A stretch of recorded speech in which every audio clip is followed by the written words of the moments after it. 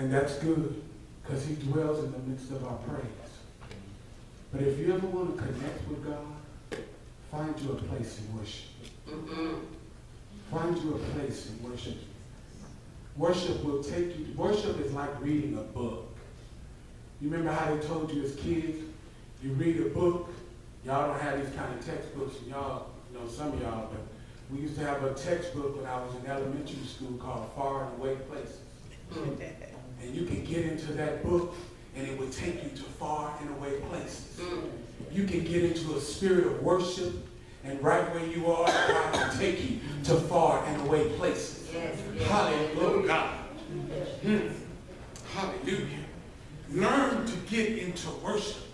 That's a place of intimacy and connection with God like none other. Like none other. And I guarantee you, from the first moment you make that connection, you'll be hungry and thirsty for linking up with God in that way every single time. Because it's one thing to be in the place and see everybody else linking up. But when you get your own hookup, hallelujah.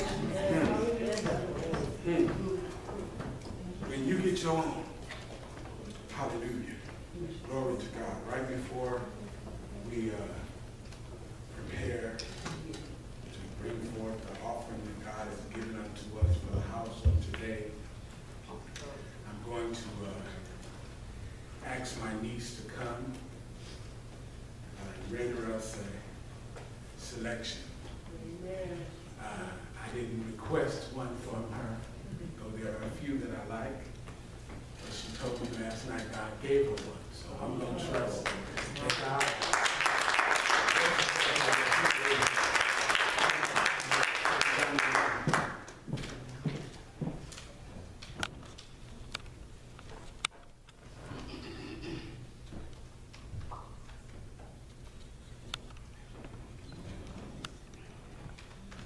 Praise the Lord, you. Praise the Lord. I just thank God for being here once again. I just pray that you guys will pray for me. In the name of Jesus, as I just sing, minister to you guys, my soul has been anchored in the Lord. Hallelujah. Before I did turn my back on God, but I thank Him for being a keeper, and I thank Him that even though I'm only 27 years old, I have a relationship with Him.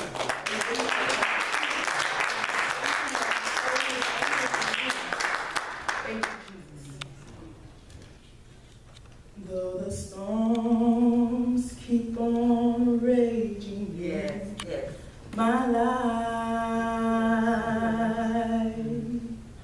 and sometimes it's hard to tell my night from day. Yes. Still that hope that lies within is reassured as I keep my eyes upon the distant shore. I know He'll lead me safely to that blessed place He has prepared. But if the storm don't cease, and if the winds keep on blowing in my life, my soul has been anchored in the Lord.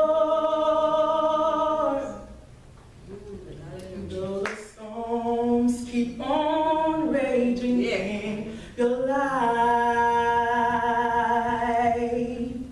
and sometimes it's hard to tell your night from day.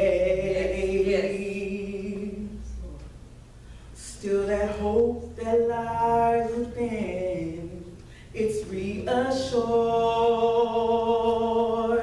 as you keep your eyes upon that distant shore. I know He'll lead you safely to that blessed place He has prepared. But if